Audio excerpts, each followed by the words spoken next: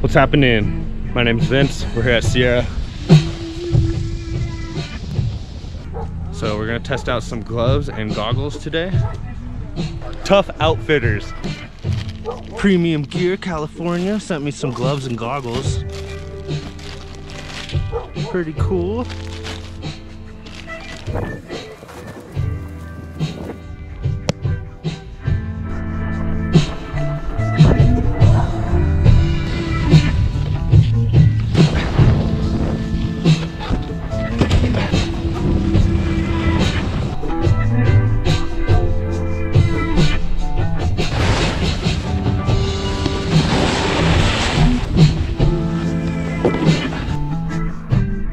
I like that I can do grabs with these gloves.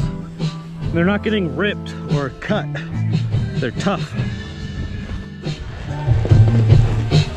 Rider approved. All right, initial thoughts on the gloves and goggles. The goggles are nice, shaded. I like that they sent me mitts and not gloves. Work the camera, I can do my bindings. They're warm, definitely windproof. Tough Outfitters, thank you. The gloves are working out nicely. The goggles are amazing. I really like the long sleeves, the leash, so you can take them off on the lift. They're nice and warm, durable, like fuzzy on the inside.